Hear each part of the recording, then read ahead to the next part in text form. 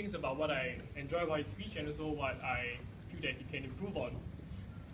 So, number one, we know that Daniel is he's a very smooth speaker, right? See, right. So he uses his body language very well.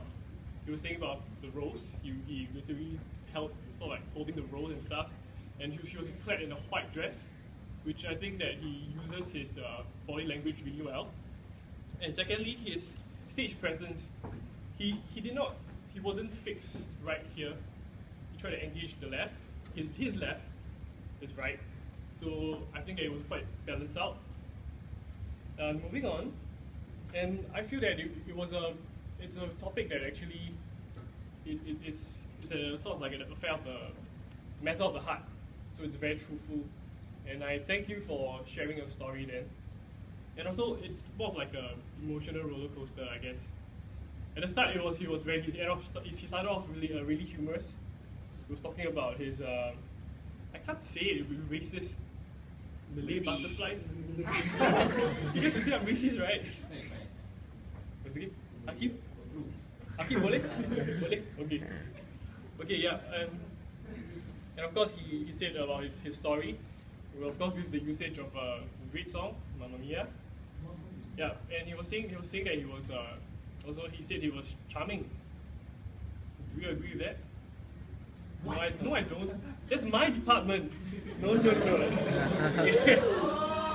Lastly, I feel that it has a very good ending to it. It wasn't a cliffhanger.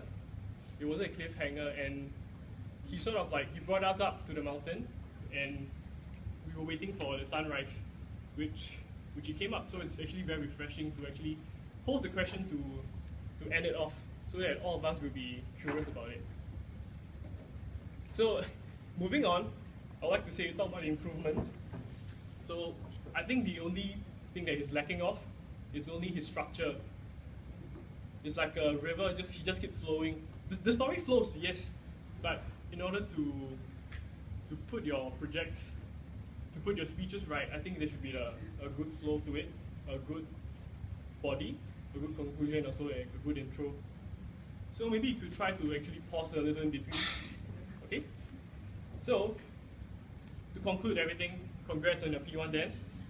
And on a personal one, Mamma Mia, it's a game we play. Bye-bye doesn't mean forever.